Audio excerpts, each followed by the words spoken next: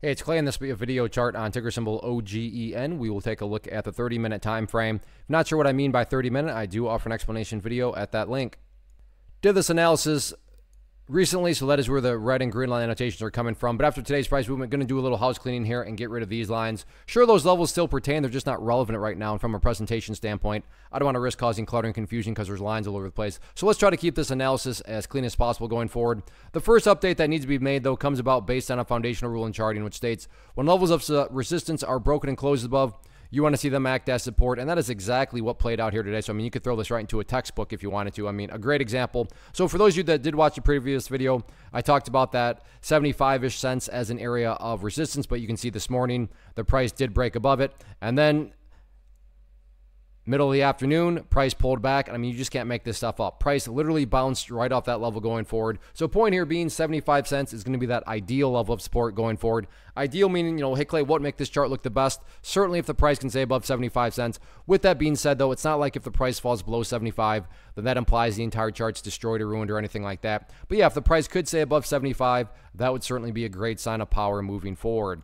Taking a step back and looking at all this from the bigger picture point of view, that is where the purple line there comes into play, the 50-period simple moving average. Keyword being moving. So as time goes by, that line is going to move itself higher and higher. So a very straightforward way to gauge the health of the move, that right there being defined as the move. Just watch that purple line. As long as the price stays above that line, as the line itself moves higher and higher, then the bulls are in full health, the bulls are in full control. How you can best visualize that? That is what has been represented.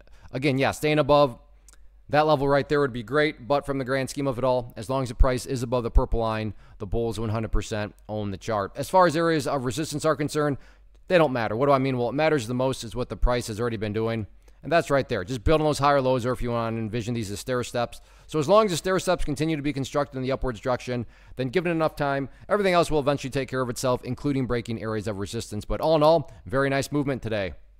First off, thanks so much for watching the entire video. Real quick, before you go, I want to invite you to a live webinar, web class, training, workshop, online event, whatever you want to call it, but it will be me live revealing to you what I've discovered that has allowed me to transform myself from being an employee to being my own boss, including how I had only one losing day out of 73 days in total.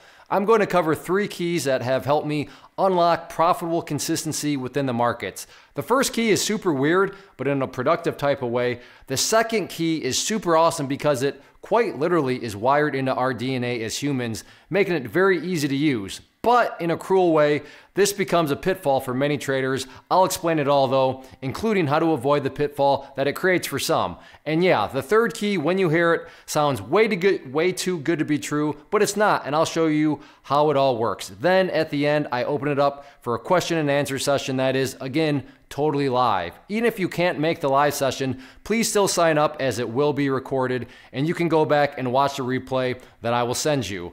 Click the image on the screen or click the link down in the description box so you can get the date and time and claim your spot, which I should note is limited due to the fact that this truly is a live event. If you have any questions, let me know. If not, I'll be seeing you soon.